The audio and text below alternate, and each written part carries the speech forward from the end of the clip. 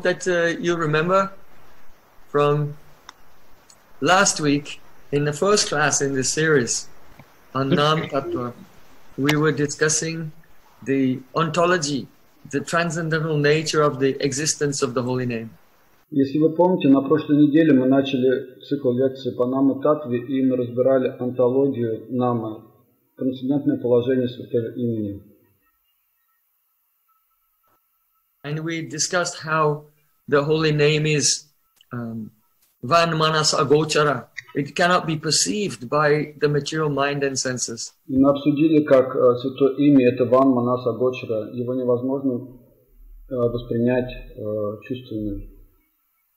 And how the holy name is Nikila Pramana Paracheja Agochara. It cannot be perceived through any of the various methods of investigation. И так же, как святое имя Никила Праман Паричета Агочара, его невозможно воспринять и понять никакими исследованиями, никакими праманами.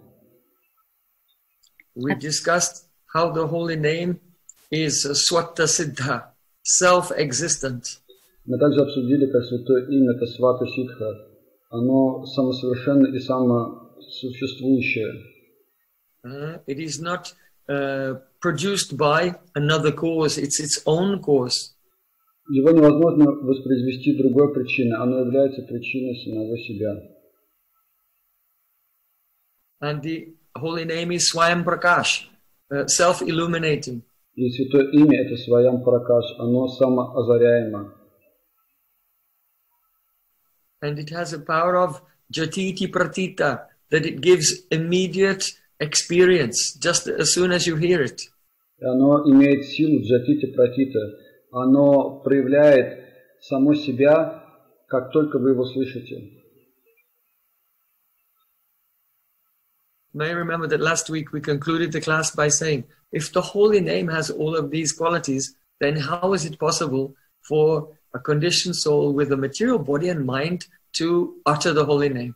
И как вы помните, наш последний класс закончился на том, что если вот эти все святое имя обладает всеми этими качествами, то как возможно обусловленному человеку произносить и воспринимать святое имя?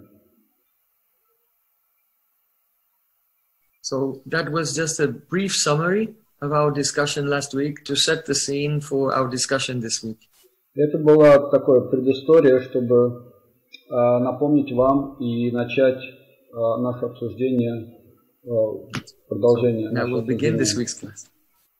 И сейчас мы начинаем наш класс.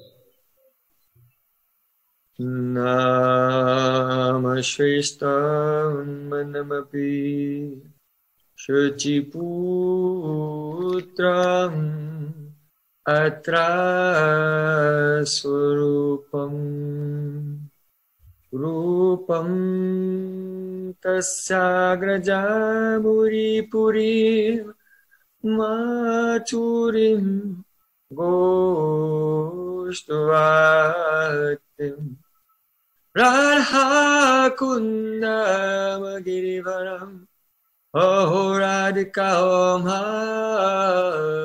Hadvasam Prabtu Yasya Pratita Kripaya Sri Guru Tam Natosmi Gurave Gaurachandraya Radhikaya Tadale Krishnaya Krishna Bhaktaya Tad Bhaktaya Namo Namah Ananda Leela Maya Vigrahaya Hema Bhadibhyaccha Visundaraya Tasmai Mahaprema Rasapradaya Chaitanya Chandraya Namo Namaste Chaitanya Chandraya Namo Namaste Chaitanya Chandraya Namo Namaste Sham Sundar Shikanda Shekara Smarahas Murali Manohara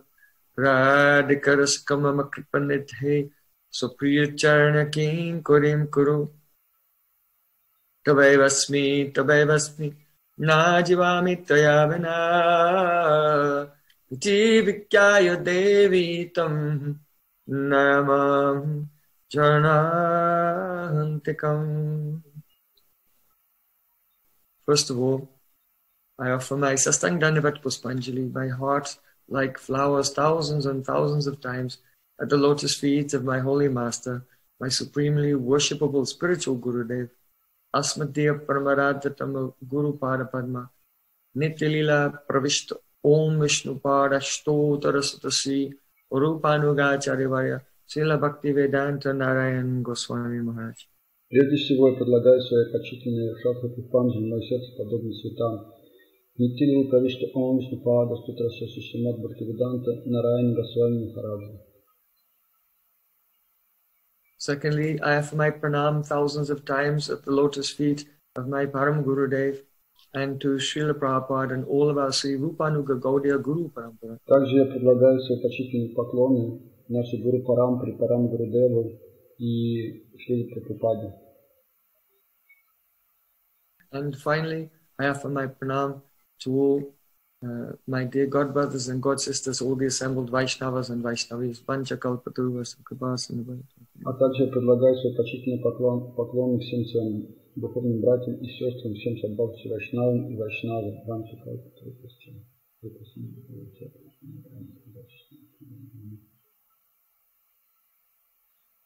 It is the conclusion of all the scriptures that Harinam Prabhu is Ananda Swarup, the embodiment of all bliss. Все шастры заключают, что Харинам Прабху – это Ананда Сваруп, воплощение всего блаженства.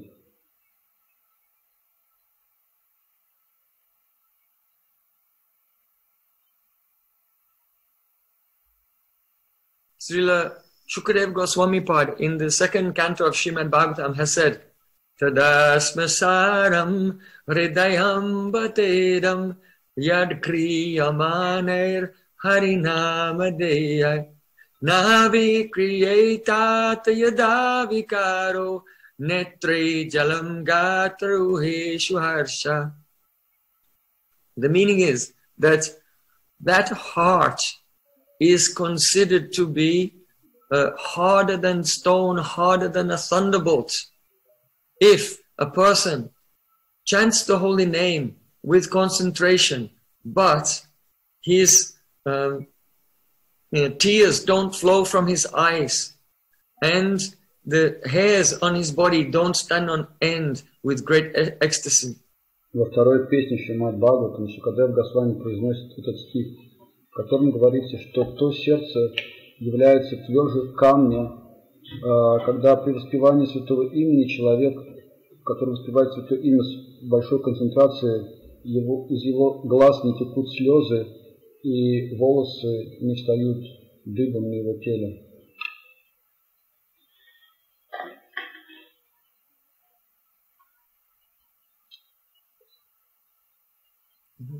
So, this verse is criticizing those persons who have committed offenses to the holy name, whereby they are unable to experience the nature of the holy name as Ananda Swarup, the cause of great transcendental joy.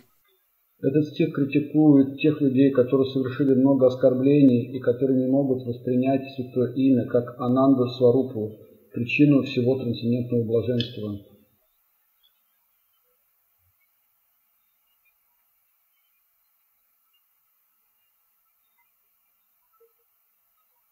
So, if the name is Ananda Swarup, then it must be Bhagavat Swarup, the Supreme Lord Himself, because He is the embodiment of Sachidananda. Если святое имя это Ананда Сваруп, должно быть также быть Бхагават Сваруп, потому что святое имя это воплощение, как он приходит как личность, и поэтому мы сейчас это обсудим. So, that the holy name is Bhagavat Swarup, the form of Sri Krishna himself, has been mentioned by Srila Vyasadeva in the Prabhaskanda of the Padma Purana. Prabhaskanda в Падма Пуране Ясадев, он объясняет, что святое имя это Бхагават Сваруп, это личность.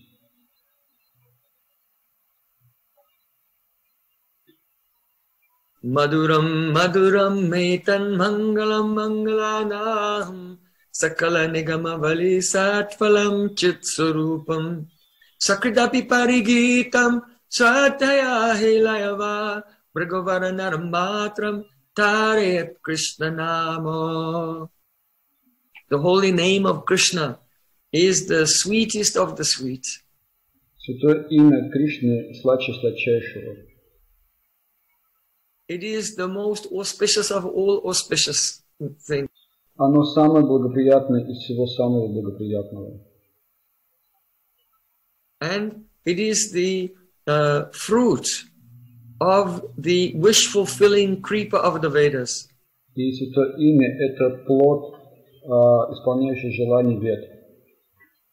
And it is a Chit Swarup, fully conscious. И святое имя это Чит-Сваруп, оно полностью себя осознает, полностью сознательное. So previously it was established that Harinam is Ananda Swarup. Now it is established that Harinam is Chit Swarup. So Harinam is Bhagavan because he is Satchidananda Swarup. И до этого мы говорили о том, что святое имя это Ананда Сваруп, и сейчас мы объяснили, что это также Чит-Сваруп, и то, что святое имя это Бхагават Сваруп, то есть Сат-Чит-Ананда, это личность.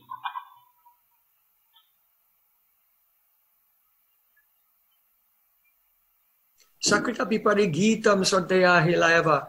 In any way that you speak this holy name or sing this holy name, it will give you liberation.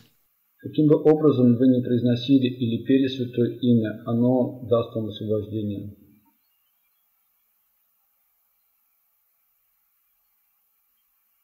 Here it does not say Sakrita Api Gitam in any way you sing, but here it says Parigitam, which indicates even if you sing this name, not the whole name, just a part of the name, or if you sing the name and you don't pronounce it correctly, but still it will give liberation. Здесь не говорится Сакрит Апи Гитам, тут говорится Сакрит Апи Пари Гитам. То есть, другими словами, тут не важно, как вы произнесете святое имя. То есть, даже если вы его произнесете не полностью или как-то исказите, все равно оно даст вам освобождение.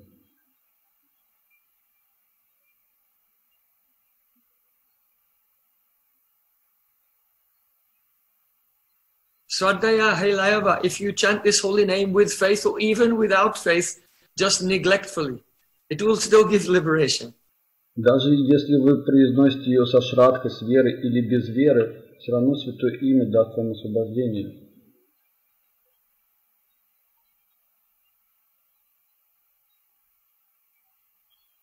Because this holy name is an avatar of Sri Krishna himself. Потому что это святое имя, оно является аватаром самого Кришны. So in the Padma Purana, it is described, Namacintamani Krishnas Chaitanya Rasa Vigraha Purnaha Suddho Nityamukto Bhinatvam Nama Namino. The holy name of Krishna is a spiritual wish-fulfilling jewel. В Падма Пуране говорится о том, что святое имя Кришны – это камень, исполняющий все ваши желания.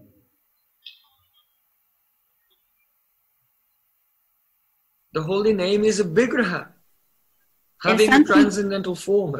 Holy name is a deity. Святое имя – это Виграха, это божество, которое имеет форму. Chaitanya Rasa Vigraha, that holy name is fully conscious and the embodiment of all rasa, prema rasa, loving mellows. Чайтанья Раса Виграха, святое имя, оно полностью осознающее, и оно как кладезь или океан расы, оно насыщено расой.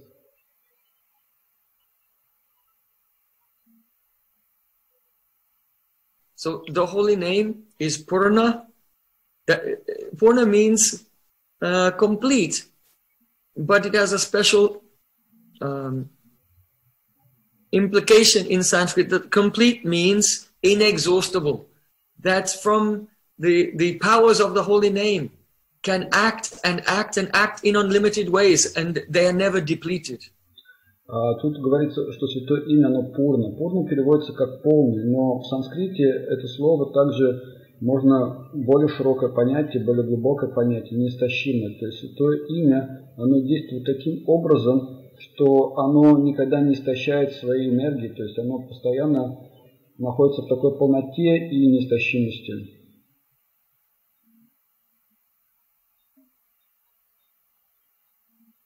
The holy name is Shuddha, always pure, uncontaminated by material energy. Святое имя всегда шудха, чистое, оно никогда не оскверняется материальной энергией. The holy name is Nitya Mukta, eternally liberated. Святое имя, оно всегда нитья мукта, оно вечно освобожденное. Abhinatvam nama namino, because there is no difference at all between Sri Krishna and the syllables Krishna. Абхинатва наминамино, потому что нет никакой разницы между Кришной и вот этими слогами Кришна. So, in many places in Srimad Bhagavatam, that Sri Krishna, he's an avatar of transcendental sound, has been described. Krishna Nam is Krishna's avatar in the form of transcendental sound. Во многих местах Шримад Бхагаваты святое имя Кришны, как аватары святого имени, было описание того, как Кришна нисходит как аватары святого имени. In the third canto, chapter 21, verse 8, Maitreya is speaking to Vidura. В третьей песне, в 21 главе, 8 стихе Шримад Бхагавата Майтрея говорит Видуре.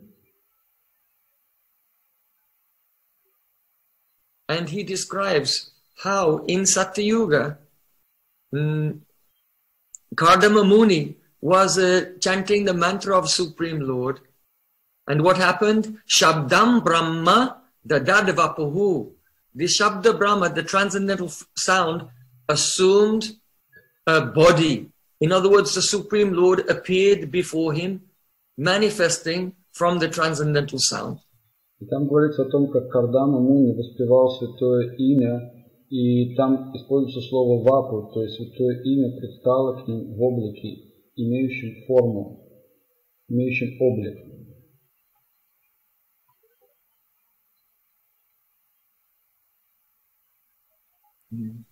So this phrase is there, Shabdam Brahma Dadadvapuhu, that the Shabda Brahma, transcendental sound, assumed his divine body before the perception of Kardama Muni.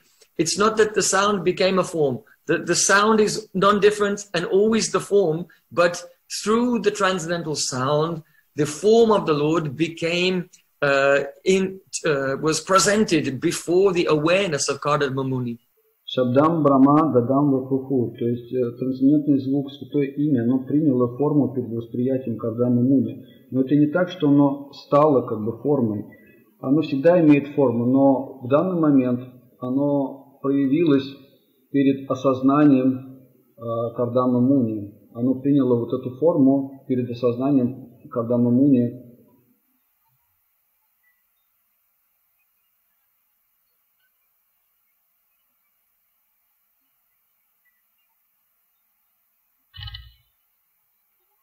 Appeared to the senses of Kardama Muni. Оно явилось перед чувствами Кардама Муни, оно проявилось перед его чувствами, предстало. Then, in the 6th canto, chapter 16, verse 51, there, the Supreme Lord in the form of Anantadev is speaking to Chitraketu Maharaj. А в 6-й песне, в 51 стихе, Анантадев говорит Читракету Махараджу.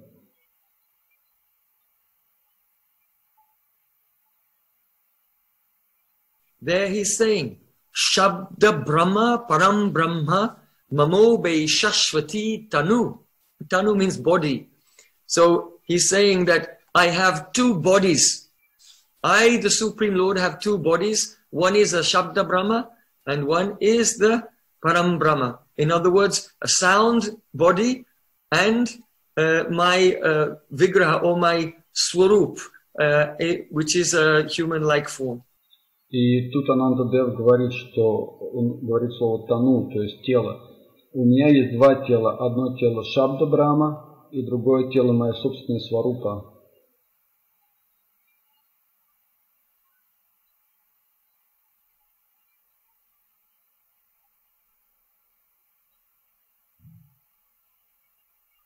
So here, Shabda Brahma, Param Brahma, Mamobe Shashwati Tanu, Supreme Lord is saying, I have two bodies. One is Shabda Brahma, like Om, and Hare Krishna, Krishna Krishna, Hare Hare, Hare Ram, Ram Ram, Hare Hare.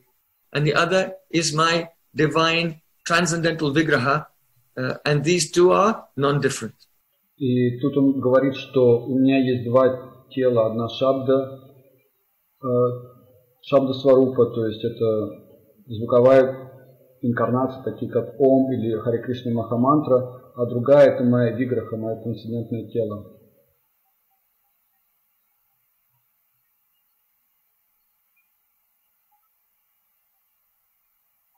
Then in the 6th canto, chapter 1, verse 40, the Yamadutas are speaking to the Vishnu Dutas.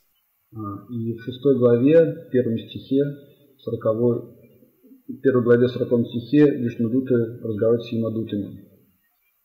And there they say, Vedo Narayana Sakshat, that the sound of the Vedas is directly Supreme Lord Narayan. И там говорится о том, что звук Вед это и есть звуковая инкарнация Господа Нараяна. And also in the 1st canto, 1st chapter, in the very 2nd verse of Srimad Bhagavatam, there it is said, Srimad Bhagavate Mahamuni Krite Kimba Para Ishvaraha Sadyo Hrityavadrutate Utrakriti Susru Subis Tachanati. What is the need of any other scripture?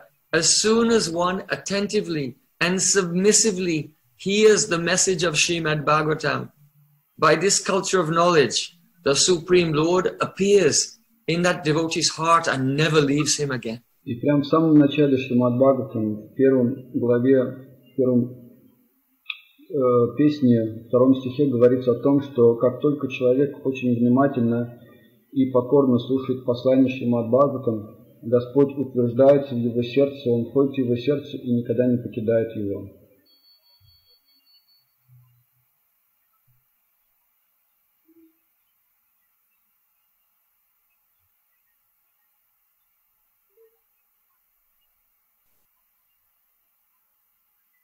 That as soon as one hears Srimad Bhagavatam in a humble, submissive mood, then the devotee was being refined and prepared by his guru. As soon as he hears there and then, the sound of Srimad Bhagavatam manifests in his heart directly as Sri Krishna, and Krishna is captured there by the love of the devotee and can never leave him. И тут говорится о том, что как только человек, который был подготовлен прежде своим гуру, как только он начинает слушать это послание Шримад Бхагаватам в покорном умонастроении, тогда Кришна входит в его сердце, и он не покидает его больше никогда.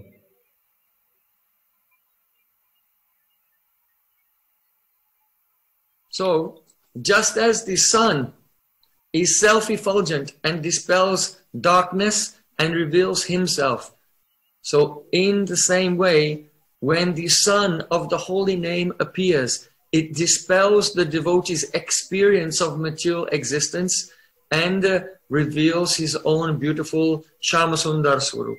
И подобно тому, как солнце, оно самоозаряемое, и оно освещает также объекты вокруг себя, то таким же образом Шьяма-сундра, Шри Кришна, через свою звуковую вибрацию, он являет себя, и он также открывает сварупу преданного.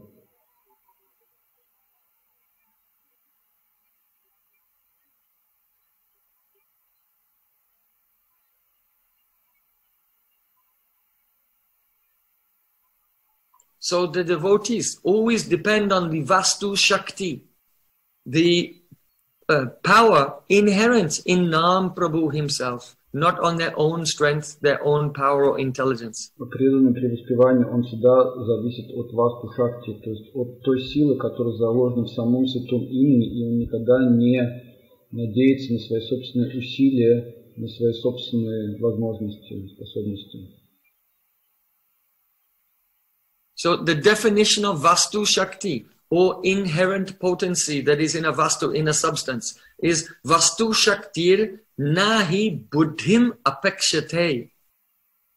Vastu Shakti is that which does not depend in any way on the buddhi, the intelligence of the person to whom he is revealed.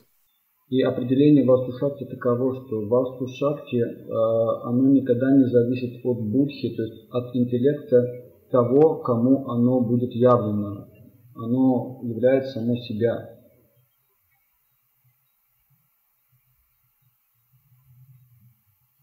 If you try to remember some famous person from history, then there has to be a transformation, a vritti, a modification of your buddhi, of your intelligence, in order to picture that person. But the holy name is not like that. The holy name has its own shakti that does not depend on the modification of your buddhi, your intelligence, and he reveals himself.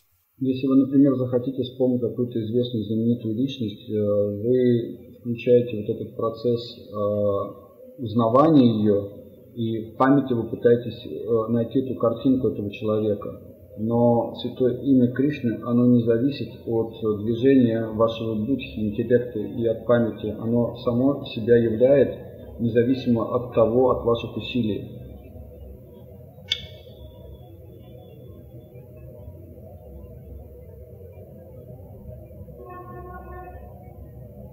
Now, the holy name is fully transcendental. How is it possible that a conditioned soul who has material body and material mind and material sense organs can utter this holy name? И святое имя, оно полностью трансцендентно. Как же тогда человеку, который обусловлен, который имеет материальное тело, материальные органы чувств, как человеку воспринять святое имя и как сделать так, чтобы оно явилось ему?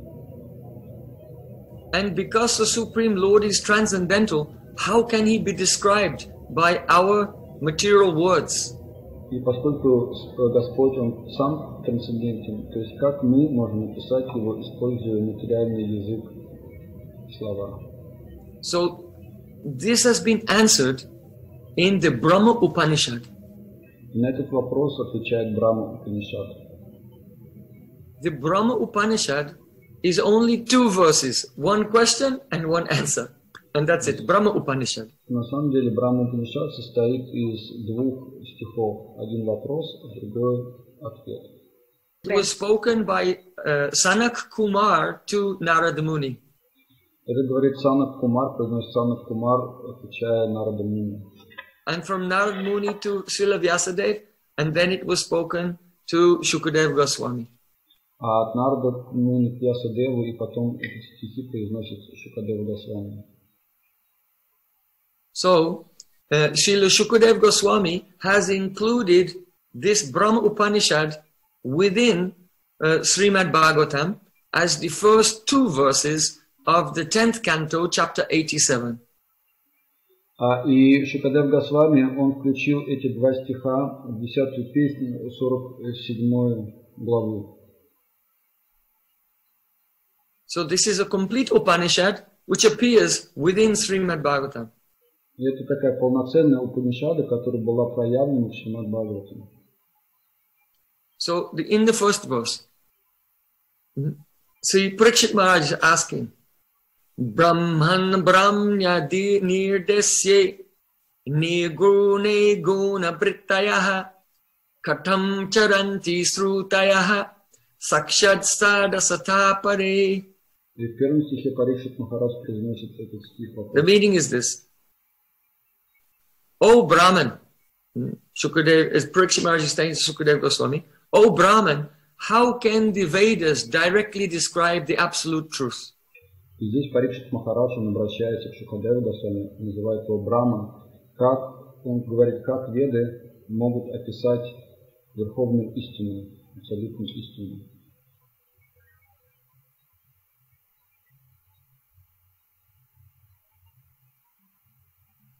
Because all the words that we use, they describe different characteristics of the material world.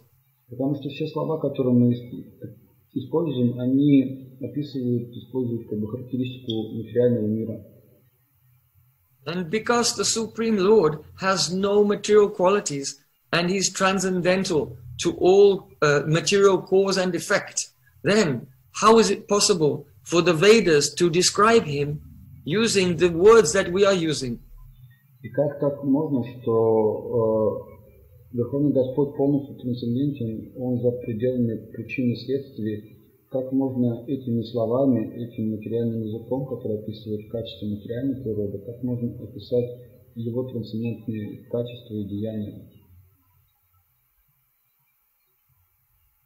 So first, let's try to understand precisely the significance of the question. Давайте вначале очень подробно, очень глубоко разберем саму суть вопроса.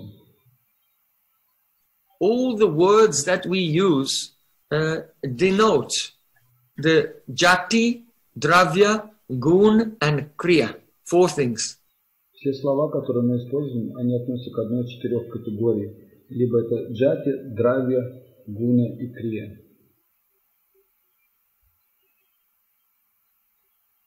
Yes. So jati means category, or in Western philosophy it's called a universal. Джати это означает категория, или в западной философии это называется универсум.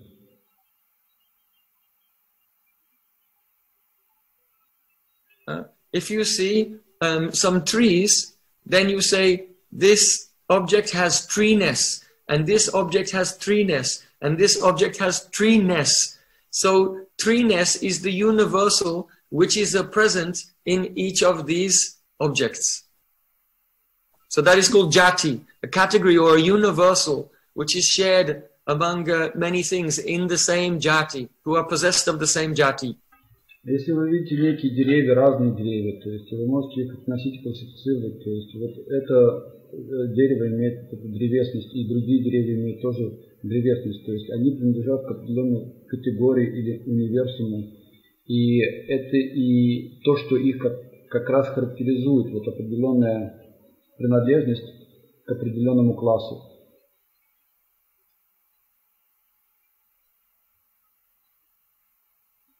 Then dravya means substance, like earth, water, fire, air. All things are made of a dravya substance. А дравья это субстанция или вещество, то есть то, из чего сделаны различные объекты этого мира, то есть как земля, вода, огонь, воздух, эфир. So when that dravya is the substance is possessed, is an instantiation of a jati, such as a human being or a horse or some type of animal, then whatever that substance is, which is an instantiation of that category, it will have gun, some qualities. И когда это дравья или вещество воплощается в экземпляре какой-то категории, будь то человек, лошадь или какое-нибудь другое животное, тогда этот объект обладает какими-то гунами.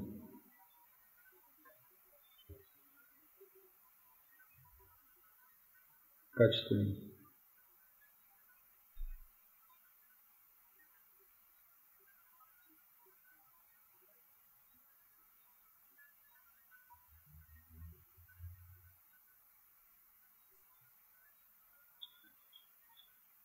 And that object can have kriya, some activity, like a human being may sing or a horse may run.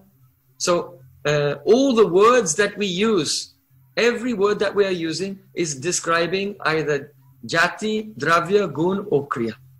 Когда этот объект, будь то там человек, например, или лошадь, то есть они обладают какой-то деятельностью, то есть, например, человек может петь, лошадь может там бежать галопом. И в любом случае Что бы мы ни описывали, какие бы явления или объекты этого мира мы не описывали, это будет принадлежать либо к джати, либо к драве, либо к гуни или к крии.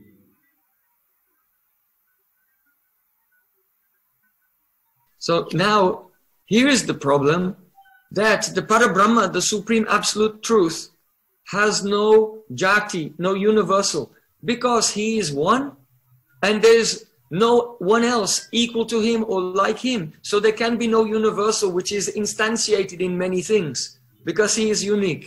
So he has no jati. И проблема заключается в том, что Парабраман, он не может быть отнесен к никакой категории, потому что он уникален, он один в своем роде, и его невозможно отнести в одну из этих категорий.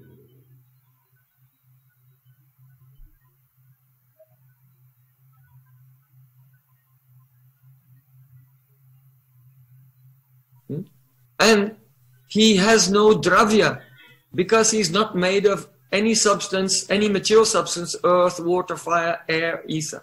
У него нет драви, потому что он не сделан из какого-то материального элемента, то есть огонь, вода, воздух, эфир. And therefore, because he's not made of any substance, then there's no substrate for him to have any gun, any qualities that we know of in this material world. Поскольку он не сделан ни из одного элемента этого мира, то есть у него также нет никаких материальных качеств, которыми обладают эти элементы, которые могли бы его характеризовать соответственно с этим миром. And kriya, activity, comes from the mode of passion. But the Supreme Lord is a transcendental to the three gunas, so he has no kriya, no karma. А крия, деятельность, она происходит из гуны страсти, и поскольку Господь находится вне гун, поэтому он не находится также, его деяния, они не находятся в этой категории крия. So the question is this, that if all the words that we have describe the jati, dravya, gun and kriya, but the supreme reality, Parabrahma, does not have any of these things, then how can we describe him? И как раз вопрос заключается в том, что как Верховный Господь, который находится за пределами всех категорий, каким образом возможно описать его, если слова описывают только категории, которые относятся к джати, драве, гуне и крие. So now Shukadev Goswami will give the answer to this question. И теперь Шукадев Госвами даст ответ на этот вопрос. He said, Buddhindriya manha pranan jananam asrijat prabhuhu matratam cha bhavartam cha atmane kalpanaya cha. The meaning is, Prabhu, that is the Supreme Lord, has manifested Buddhi, Indriya, Mana and Pran, the intelligence, the senses, the mind, and the Pran of Asrijat Prabhu, of Jananan, of all the living entities. Прабху, то есть Верховный Господь, проявил манас, будхи, индрию и прану, то есть ум, интеллект, чувство и прану для Асриджат Прабху, для всех живых существ.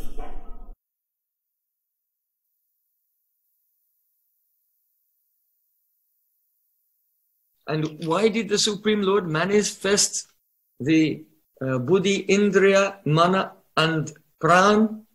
Why? For three things. И зачем Господь проявил манас, будхи, индрию и прану? Он проявил это ради трех вещей. Firstly, martratam cha, matra artham. Matra means sense objects. So martratam means he manifested them for the sake of experiencing sense gratification, sense enjoyment. И первое, для чего Господь проявил, это мантрартхамча, то есть это для того, чтобы человек мог наслаждаться чувственным удовольствием.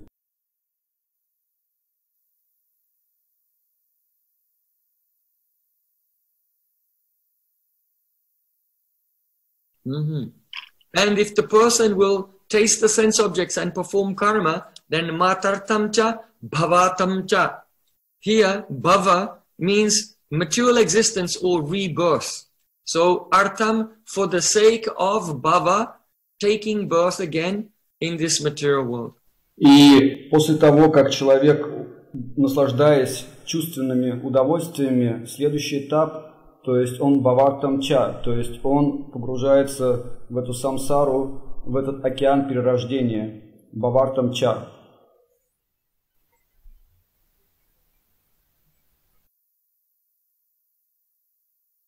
And then when the living entity is no longer satisfied with this worldly pleasures and being born again and again in the world, atmane kalpanaya cha, then he can, kalpanaya means for the sake of making an offering, atmane, unto the Supreme Lord.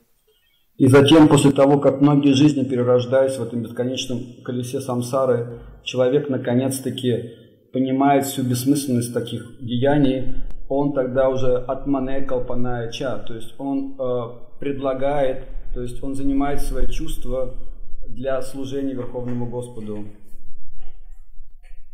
That means that the living entity, he can offer his intelligence, senses, mind and pran to the Supreme Lord in devotional service and become liberated from this world. И тогда живое существо может предложить Верховному Господу свои манас, будхи, индрию и прану в преданном служении и затем обрести освобождение.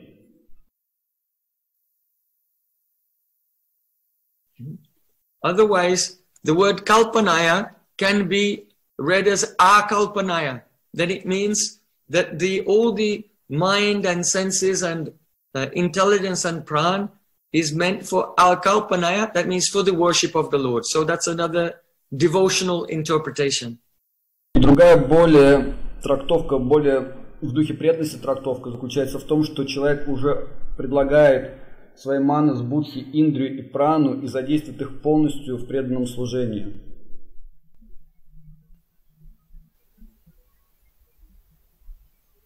Now, the word cha has been presented 3 times. Cha, cha, cha, and. И теперь это слово, если обратить внимание, используется 3 раза. Cha, cha, cha, и. And it's meant to express the importance of all that the Lord provides for the living entity. И это такой акцент на то, что Господь дает человеку 3 эти возможности. In other words, every soul is fully dependent on God in all activities. Другими словами, любое существо в своей деятельности абсолютно полностью зависимо от Господа. If the Supreme Lord had not given the pran and the mind and senses to the living entity, then he would not be able to do karma, he would not be able to do gyan or yoga or anything.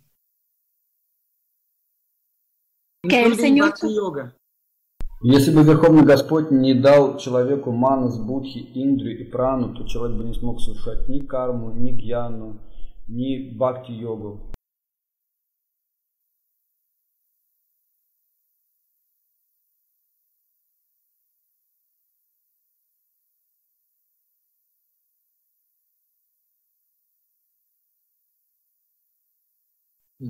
Now, one may question that this answer is not a relevant answer to Parikshit Maharaj's question. Кто-то может сказать или подумать о том, что этот ответ он не соответствует вопросу Парикшит Махараджа. Because Parikshit Maharaj, his question was, how can the Vedas use words to directly describe that which is indescribable? Потому что Парикшит Махарадж задает вопрос, как веды могут этими словами этого мира описать то, что неописуемо.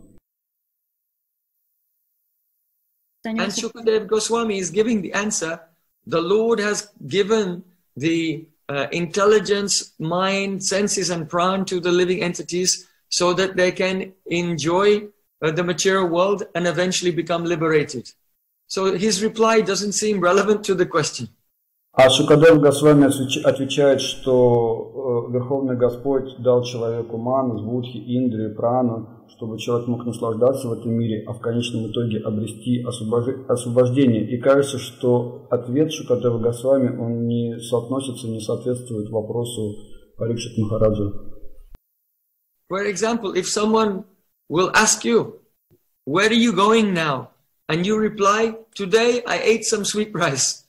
Then they will think, this is not the answer to my question. Это вот примерно как из той серии, что если кто-то вас спрашивает, а куда ты сегодня собираешься, а вы отвечаете, сегодня я покушал сладкий рис. Какая связь, казалось бы? Now, impersonalists, they are confused. They think that God cannot be described. Имперсоналисты, они сбиты с толку, и они считают, что Господа невозможно описать. And because of this, when they read the scriptures, they always try to get some indirect meaning out of it. И поэтому, когда они читают Писание, они пытаются извлечь косвенный смысл. So, because Shukadev Goswami is replying to the question that many impersonalists have, so it's appropriate that he's giving an answer in an indirect way. И поскольку Шукадев Госвами отвечает на вопрос, который есть у многих имперсоналистов, он тоже отвечает таким косвенным, непрямым образом. Sorry for the understanding of the impersonalist. Yes, because they always look for indirect interpretation. So, because Shukadev Goswami wants to remove their doubts, he's also replying to them in an indirect way. И поскольку Шукадев Госвами, он хочет также убрать их каких-то их сомнений или неправильное понимание, поэтому он тоже использует вот такой прием непрямого ответа. And also, it is said, Krishna has said to Uddhav, Paroksha vada rishayaha paraksham mamacha priyam. The great sages speak with indirect meanings. That's called paroksha vad. And I myself, I'm very pleased by indirect explanations. И великие мудрецы, Кришна говорит, что великие мудрецы выражаются таким непрямым образом, парокша вада. И мне такое непрямое объяснение, оно больше доставляет радости и удовольствия.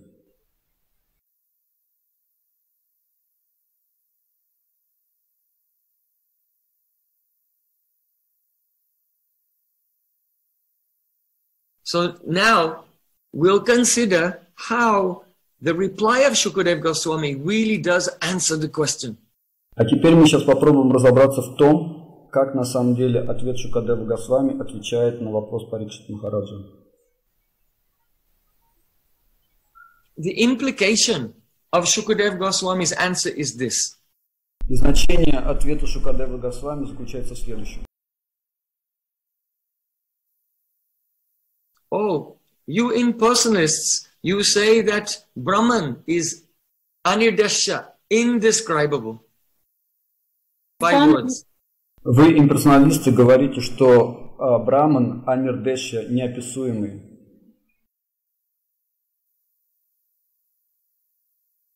But if Krishna had not given you the intelligence and senses and mind, then even ordinary sense objects would be just as indescribable to you as your Brahman. Но если бы Кришна не дал вам все эти органы чувств, манус, будхи, индрии, прану, то даже обычные объекты этого мира были бы для вас не способны бы к описанию. То есть вы бы не смогли описать этих, если бы Кришна не дал вам все, не наделил вас всеми этими органами чувств, манусом, будхи и так далее.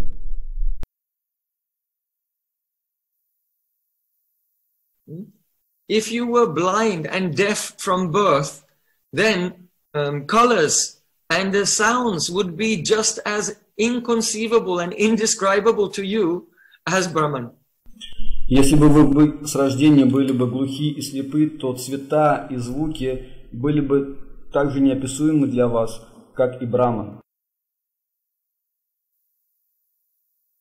So, in the same way that Krishna has given us all the faculties of the senses for experiencing and describing the sensations of the sound, touch, taste, smell in this material world, so in the same way, see, Krishna can make the senses function in a particular way that they can experience Brahman. И подобно тому, как Кришна дал нам способности воспринимать объекты этого мира посредством обоняния, тактильных ощущений, осязания, вкуса, слуха и так далее, точно таким же образом Кришна может заставить функционировать наши чувства таким образом, чтобы мы могли воспринимать Браман.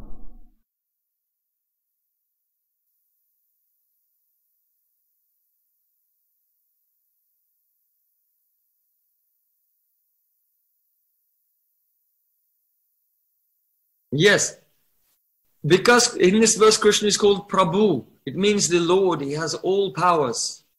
И в этом стихе Кришну называют Прабху, то есть, другими словами, он обладает всей силой.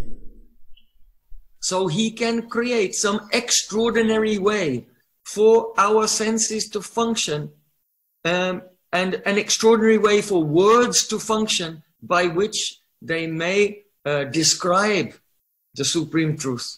И он может создать для наших чувств такой необычный способ, экстраординарный, что мы сможем воспринимать его и описывать словами его качества, карму, гуну и вилу.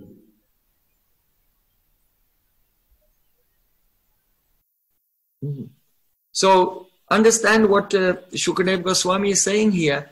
That is that our senses, they can function in relation to the material world, but Krishna has designed us to also be able to function in relationship to our soul and the Supreme Lord and the spiritual world. But it's just we are not availing ourselves of that function which is given by God. И поймите, что Шукадев Госвами хочет тут донести до нас, что Верховный Господь сотворил нас, и наши чувства, они способны действовать на материальном плане и воспринимать объекты этого мира, но также в нас заложен потенциал восприятия духовных объектов, но проблема в том, что мы не пользуемся и не раскрываем вот этот потенциал свой.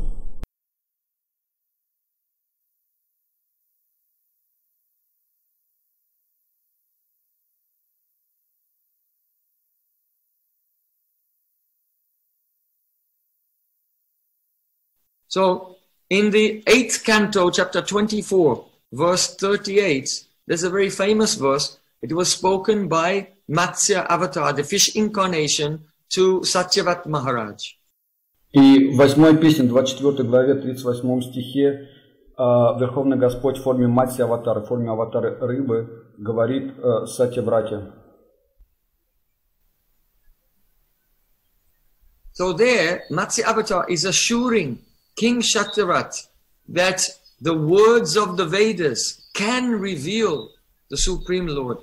И вот в этой главе Верховный Господь, он убеждает Махараджа в том, что Верховный Господь может явить себя через звук вед. Madhyam mahimanam cha parambrameti shabditam vetsyasya anugrihitam me samprashna vivritam vridi. The meaning is, oh, you will be advised by me and you will receive my favor, my anugraha, my mercy. И я дам тебе наставление, и ты также получишь мою милость, мою ануграху.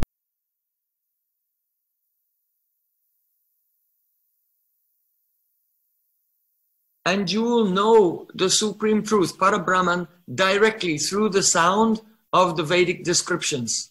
И ты познаешь Парабраму, абсолютно истину, посредством вед, посредством звуковой вибрации вед. So, the meaning here is that when the living entity receives the mercy of Krishna, then the same senses that he had before can, by hearing and chanting the holy name and the message of the Vedas, gradually attain transcendental realization. И значение тут следующее, что когда только после того, как человек получит милость Кришны, то те же самые чувства, которые он использовал в материальных удовольствиях, он может использовать для того, чтобы познать трансцендентную реальность и получить реализацию. Because Krishna has designed us with that capacity when we receive his mercy to realize him. Потому что Кришна уже нас так спроектировал, так задуман, у нас такой как бы дизайн, он вложил в нас, чтобы после того, как мы получим его милость, мы смогли и осознать его. So in Bhagavad Gita, Sri Krishna said, Vedaischa sarvam aham eva vedyo. By all the Vedas I am to be known. В Бхагавад-гите Кришна говорит, что меня можно познать при помощи вед. Now, there's a second way of interpreting this verse. Есть еще один способ описать этот стих, дать интерпретацию еще одну. The first meaning, buddhi, means the intelligence of the living being. И первое значение будхи — это означает интеллект живого существа. But in the second meaning, buddhi takes on the meaning that it has within the philosophy of Sankhya. In that philosophy, buddhi means mahat-tattva. А в другом объяснении, с точки зрения Санkhya, философии Санkhya, будхи можно интерпретировать как махат-татва.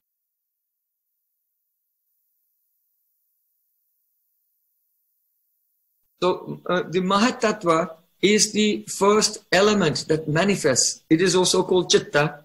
It is the first. It's called mahat-tattva in relation to the total universe, and chitta in relation to the individual living being. So that is the first element, which is very highly sattvic, that manifests from prakriti. Самый первый элемент, который проявляется из пракрити, это махат-татва, и это относится к нашей Вселенной. А на индивидуальном уровне это проявляется как читта, индивидуальное сознание, и она саттвична по своей природе. Она обладает высокой степенью саттвы.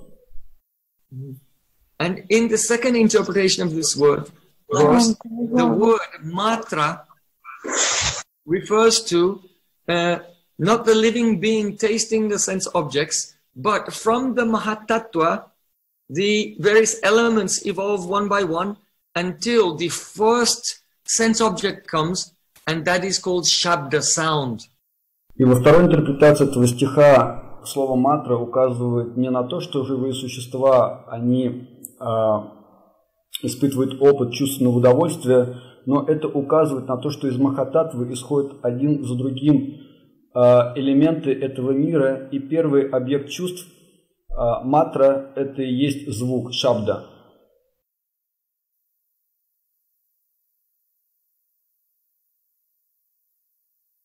So now the verse means that the Supreme Personality of Godhead has developed the elements, especially akash, space, and its quality, shabda, sound, so that the living entity can act in relation to his soul and the Supreme Lord. Теперь этот стих означает, что Верховный Господь сотворил элементы таким образом, и в особенности пространство и его качество звук, чтобы живое существо могло действовать в отношении себя и в отношении Верховного Господа.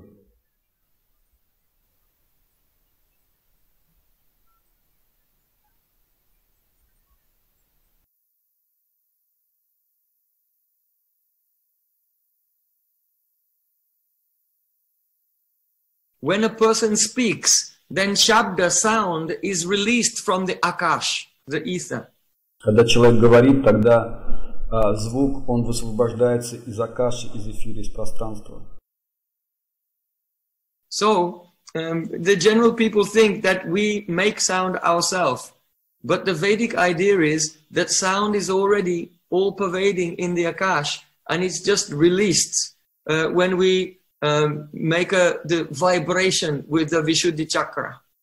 Обычные люди думают, что мы сами воспроизводим звуки своим речевым аппаратом, но ведическая концепция заключается в следующем, что на самом деле звук уже всегда присутствует в акаше, и когда мы говорим, то мы по сути высвобождаем своим аппаратом, мы высвобождаем этот звук из этого пространства. Just like in a stone, a piece of stone, fire is all pervading there.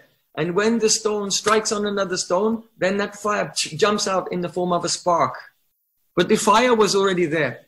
Подобно тому, как в камне также находится огонь, и если мы, как мы это можем проиллюстрировать, то есть когда мы будем камни ударять друг от друга, то искры высвобождаются из этих камней.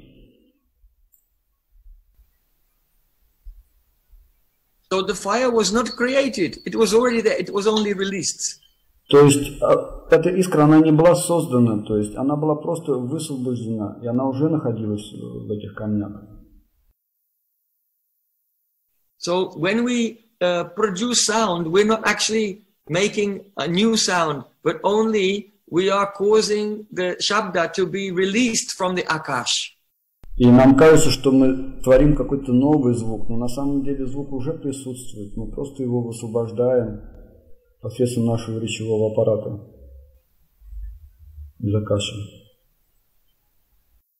In Srimad Bhagavatam, it is said, Bhutanam chitradatritvam bahi antarameva cha manodisnatman manopranatmadisnyatvam Nabasovriti Lakshanam. The Kapil Dev describes the characteristics of Akash, the ether.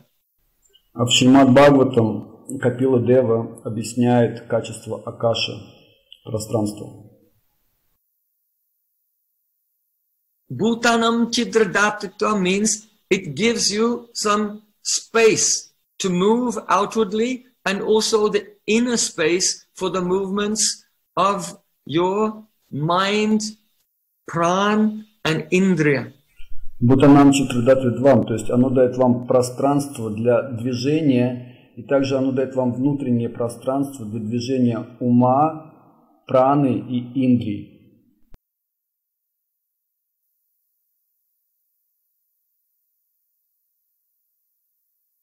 Pranindriyatmadisnyatva means that Akash is like the field or the meeting place for these three elements, your pran, your mind and your senses.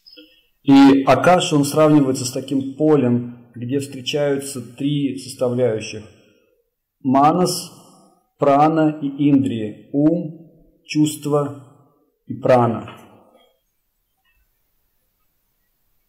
So when a person utters the holy name, и когда человек произносит святое имя, then the syllables Krishna are released from the Akash.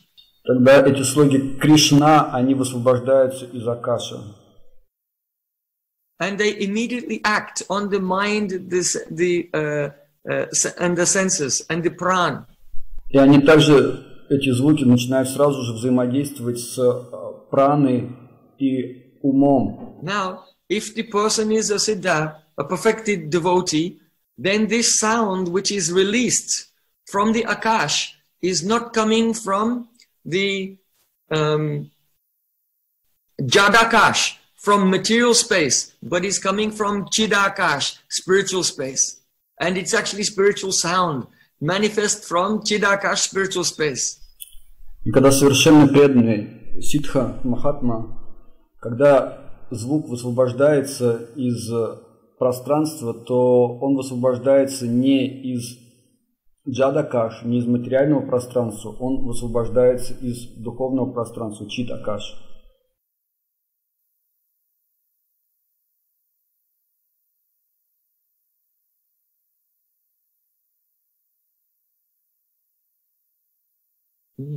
So that is that transcendental vibration coming from the Chidakash, the spiritual sky, is directly Sri Krishna himself. И вот эта звуковая вибрация, которая выходит из чита Акаши, из духовного мира, это и есть сам Кришна. Это вибрация есть сам Кришна.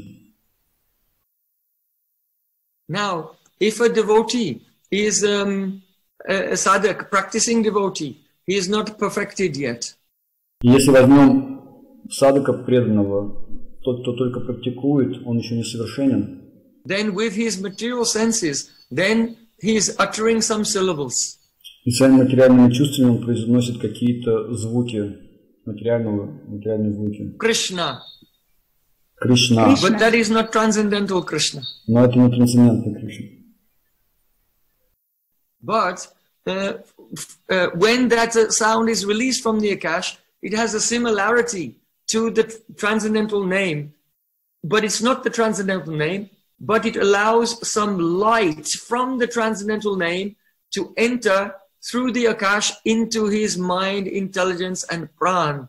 And that is called Nam Abhas. И когда этот звук высвобождается из Акаши, он подобен святому имени. Но это не святое имя.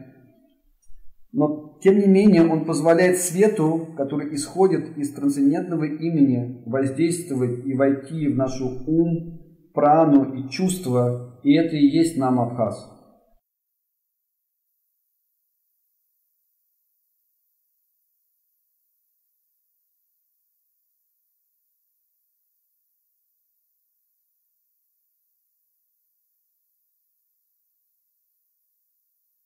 So Supreme Lord has given us senses, the tongue, the ear, the pran and the mind, so that we can, even in the conditioned state, we try to vibrate his name with faith.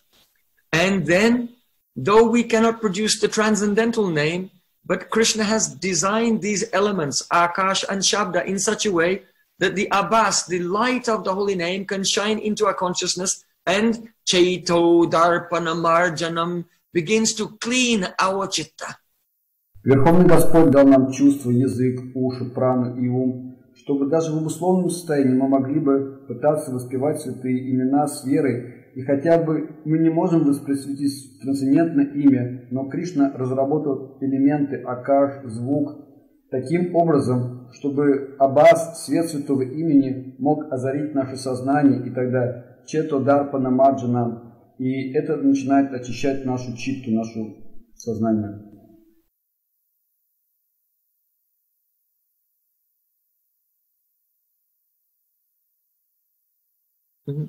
So, in this situation, Matratam Cha, the Supreme Lord has created sound and Akash especially to give us access to experiencing Him. И таким образом Верховный Господь сотворил Акаш, Мантратхамча, сотворил Акаш и звук для того, чтобы мы смогли познать Его. So Matratangcha, that Mahaprabhu has said, Nam Namakari Bahudani Jasava Shaktis Tatra Pitani Amatas Marnena Kala. Oh my Lord, you are so merciful that you allow us to easily approach you through the chanting of your holy names. Мантратхамча, и Чайтанья Махапрабху говорит в этом стихе Шившаштаки: «О Господь, ты настолько милостив, что ты легко позволяешь приблизиться к Тебе посредством воспевания святых имен». So, Bhavatamcha, so Matratamcha, then Bhavatamcha. Bhava in the previous translation meant the taking birth again, repeated birth and death. But now in this interpretation, the Bhava is a name of Lord Shiva and it means auspicious. So the Supreme Lord has given you your senses, mind and pran, and he has developed the Akash, the space and sound, Bhavatamcha, for the sake of bringing about auspiciousness in your life. И здесь теперь после мантрархамча, бавартамча, то есть если в первой интерпретации это означало цикл перерождений и смертей, то в этом значении слова бава указывает на Господу Шиву. И Господь сотворил ум, разум, чувства и элементы акаш и звук таким образом, что человек, который воспевает святого имя, он обретает все благодатное, все благоприятное.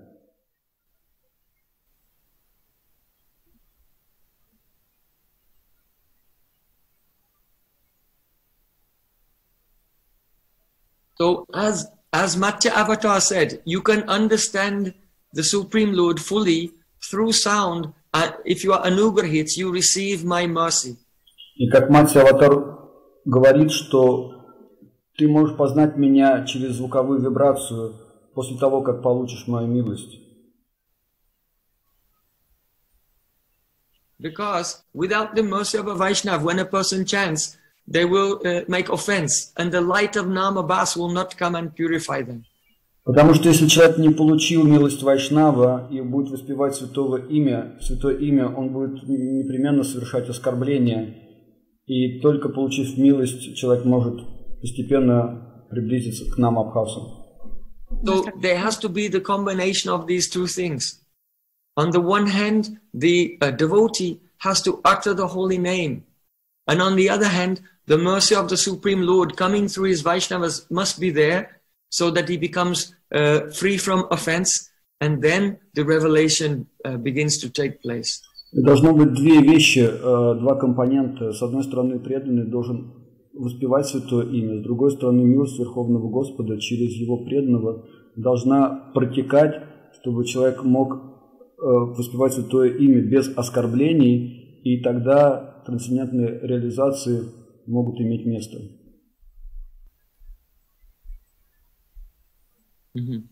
Now, in the Gopal Tapani Upanishad, there's a beautiful verse describing Krishna. И в Гопал Тапани Упанишад есть очень красивый стих, который описывает Кришну. There it said, Sat Pundarika Nayanam Mega Bam Vaijutad Ambaram Dvi Bhujam Mona Mrudradhyam Bana Malinam Ishvaram. So the general meaning is that the Supreme Lord is Dvi Bhujam. He appears with two arms. И обычное значение этого стиха заключается в следующем, что Верховный Господь, Он двибуджам, у Него две руки. Sat Pundarika Nayanam, his eyes are like blossoming lotus petals. Сатпундарика Наянам, его глаза подобны распустившимся лепесткам лотоса. Megabham means his complexion is like a fresh rain cloud.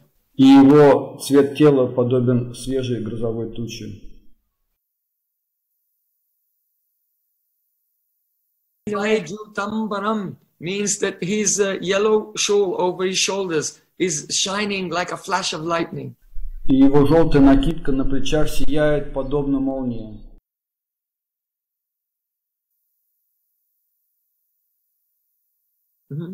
Mona Mudradhyam means that his posture, his mudra is Mona, one of silence, because he's thinking, meditating.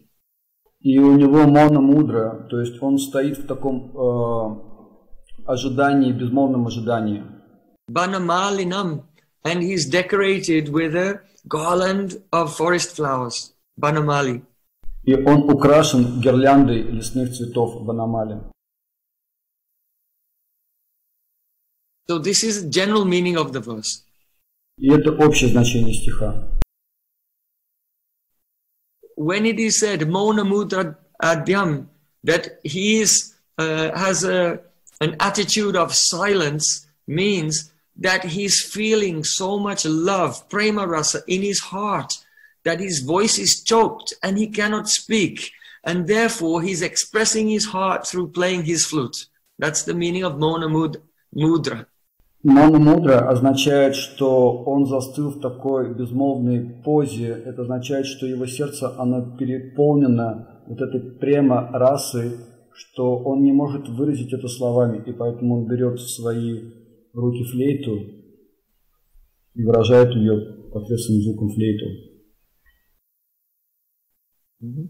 And Banamali, one meaning is that he's wearing a garland of forest flowers. И одно значение слова Банамали, что он носит гирлянду из лесных цветов. But the word barn, forest, can also mean a secluded place where which is very private, and others don't come there and they cannot see that place. И слово «ван», лес, означает какое-то уединенное место, то есть такое место очень сокровенное, которое скрыто от глаз посторонних.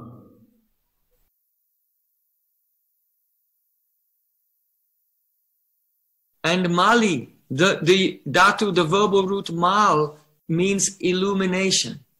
А слово «мали» это такое глагольное слово, оно означает «освещает», свет. So Banamali means that person who is only illuminated. That means you only see him as he really is when he is alone with the Braj Gopis in a secluded place.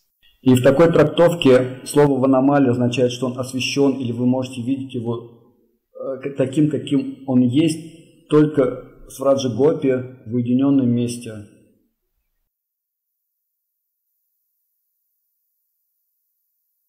So the pure devotee, he hears this verse or speaks this verse, and then he's chanting Harinam, Hare Krishna, Krishna, and he sees that beautiful Krishna overwhelmed with love, playing his flute, surrounded by Braj Gopis. He directly experiences it. И когда чистый преданный, он слышит этот стих, он воспринимает, он видит Кришну в своем сердце, который находится в уединенном месте, вместе с Враджа Гопи, и при воспевании он видит эту сцену.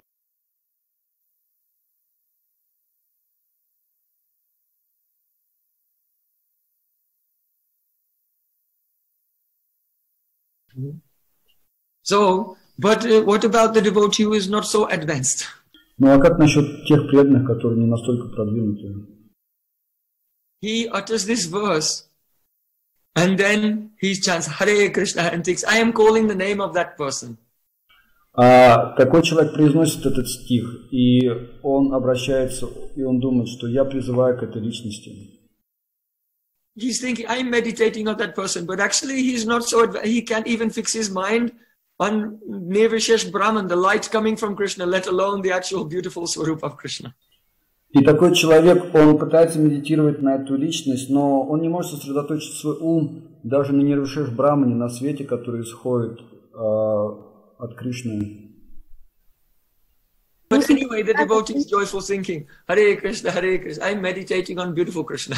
Но тем не менее, такой преданный с радостью воспевает эти имена и думает, что он медитирует на эту личность.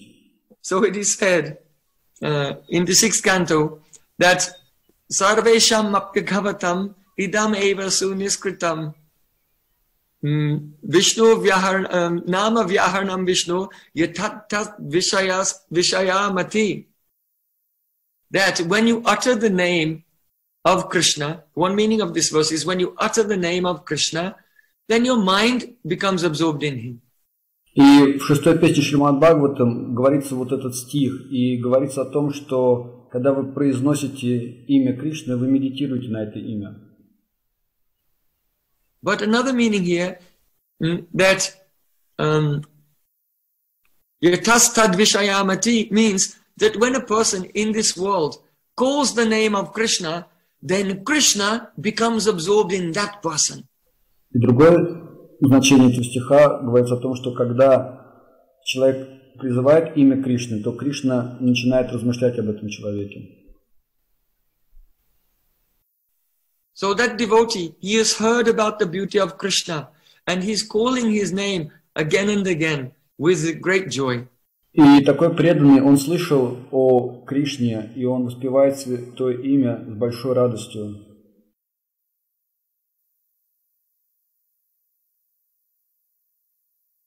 And the devotee never gives up chanting and glorifying Krishna. И такой преданный, он никогда не оставляет восхваление, воспевание имен Кришны. So Yatastad Vishayamati, on the other side, Krishna is thinking, oh, how wonderful, my devotee is remembering me. И с другой стороны, Кришна думает, о, как удивительно, этот преданный помнит обо мне. Памятует обо мне. His mercy comes to that devotee. И через этот процесс происходит перетекание милости к этому преданному. And then the sounds and the words which previously people thinking are material, by the mercy of Sri Krishna, they act in an extraordinary way to have the power to describe him, and he reveals himself through those names and those descriptions. И теперь те самые имена, которые произносит этот преданный, которые до этого казались простыми звуками, после того, как человек получил милость, это уже не простые имена. Эти имена обладают такими качествами, что такой человек уже может описывать Кришну, и Кришна проявляется через эти святые имена такому преданному.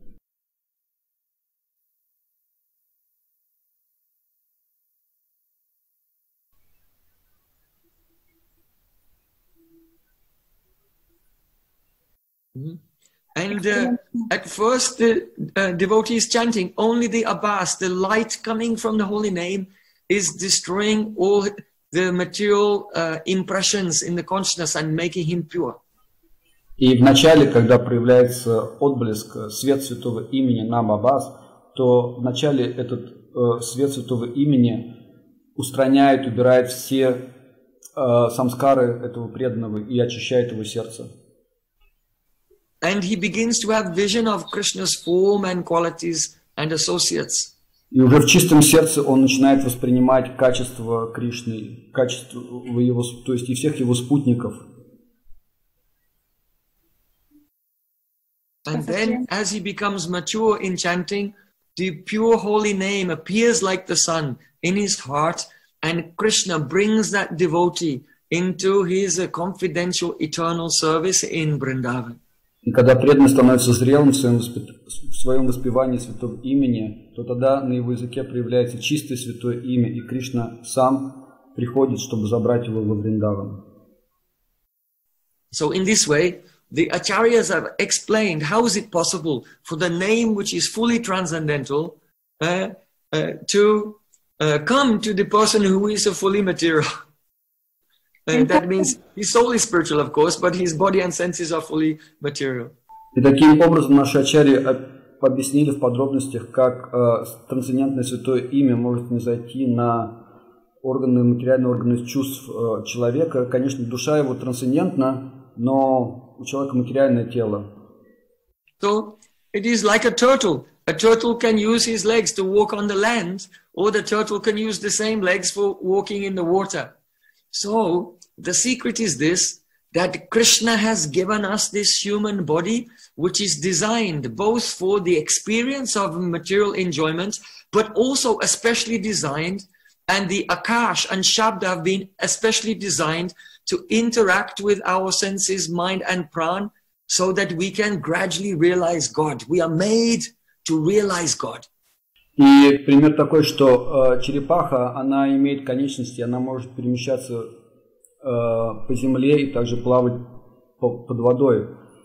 И Господь сотворил нас таким образом, что дал нам чувство, чтобы мы могли наслаждаться в материальном мире, и в особенности Он сотворил наши чувства, а также, самое главное, акаш и звук таким образом, чтобы мы могли при помощи духовной практики вернуться к Богу, то есть мы были созданы специально для этого.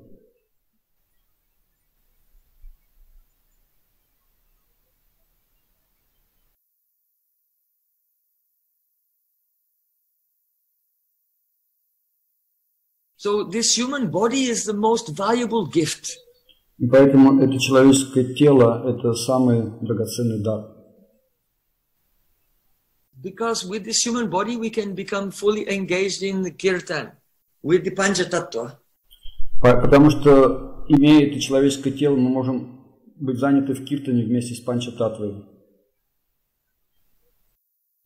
Other creatures, it's very difficult for them to do kirtan. Для других живых существ это очень сложно совершать киртан. A cuckoo bird can sing, ooh, they can sing in the fifth note, pa. Кукушка может петь на пятой ноте па. But the human body can sing sa re ga ma pa da ni sa, all the notes. Но человеческий голос может пропеть все ноты. So this human body is actually a musical instrument.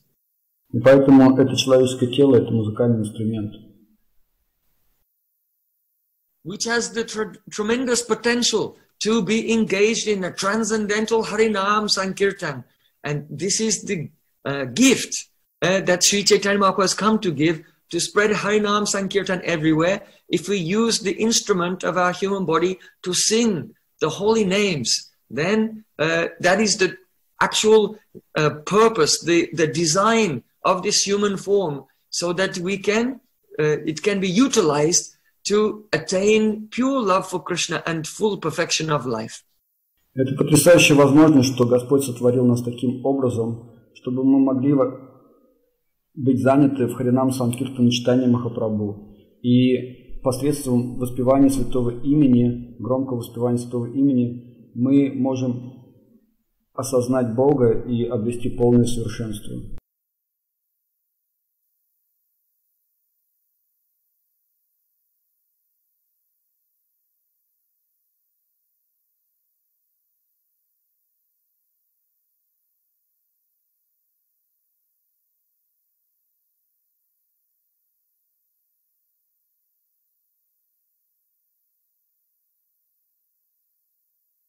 So Harinam Prabhu, it's his pastime to come and deliver the living entities and bestow upon them Krishna Prem. И это лила Харинам Прабху, чтобы оно не сходит в этот мир и наделяет живые существа Кришна Премой. Kali Kale Nama Rupe Krishna Avatar. In the age of Kali, Krishna's avatar, his descent, his lila, his Nam Prabhu. В век Кали Кришна не сходит в форме своего святого имени. So, we know that Krishna appears in this world. Janma karma chame divyam evam yo veti tattvataha chaktva dehantara janma neti mame tisojana. In Gita, Sri Krishna said, my birth and my activities are all transcendental. В Гите Кришна говорит, что моя деятельность, моя джанма, мое рождение, это все трансцендентно. Paritranaya sadhunam vinashya chaduskritam. I descend to this world, I protect the devotees and destroy the miscreants. Я не схожу в этот мир, чтобы защитить своих преданных и уничтожить нечестивцев. So when Krishna appears in this world, in his, not exactly avatar, but avatari, the source of all avatars, we are familiar with this. But how is it possible for the syllables Krishna to actually be an avatar and have Leela in this world? How is it possible? Когда Кришна аватар, на самом деле он аватар и не сходит в этот мир, это нам понятно и доступно. Но когда Кришна не сходит в этот мир в облике, в образе, в форме своих слогов Кришна, как это возможно? Как нам понять это? So, how the holy name is an avatar and how the holy name appears and performs pastimes, we'll explain next week. Hare Krishna. И как святое имя аватара, как он не сходит в этот мир и совершает свои лилы, мы обсудим на следующей неделе. Shri Harinam Prabhu ki jai. So, we have in 2 classes been defining very, very carefully and scientifically, according to the conception of our previous acharyas, the nature of Nam Tattva. И вот в этих 2 классах мы в соответствии с комментариями и видением наших ачарьев мы определили, что такое Нама Татва. And the purpose is that by hearing it, we may never be negligent or disrespectful or not give full attention to the holy name ever again in our life, but rather with a complete surrender, with complete respect, we can take shelter of the holy names. Это мы сделали для того, чтобы у нас не было, после прослушивания этого, для того, чтобы мы не произносили имя с непренебрежением, а наоборот, с большим вдохновением, энтузиазмом и с пониманием, с глубиной понимания мы продолжали воспевать святое имя.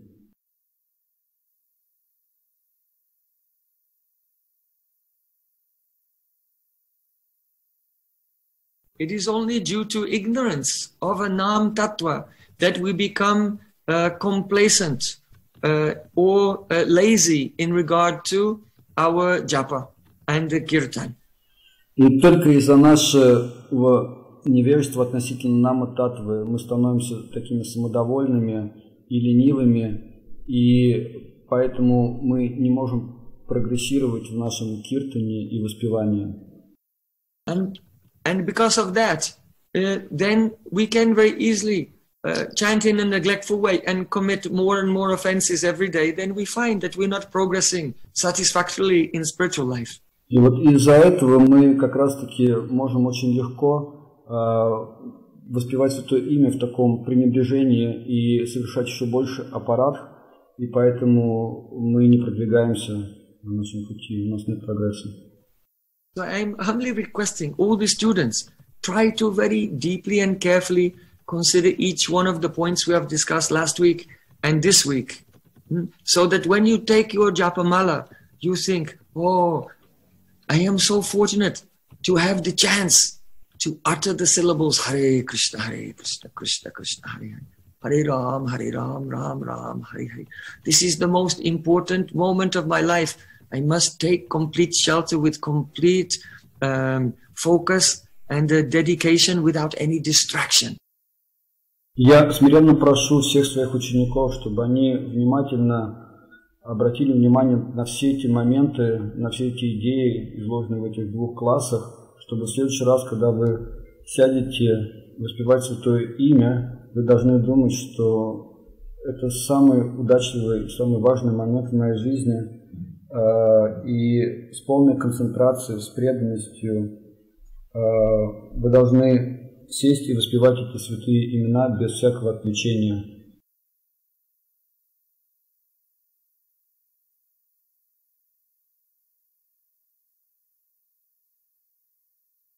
My pranams. Srila Gurudev ki jai, Srila Prabhupada ki jai, Gaur Premanandi, Hari Hari Bol.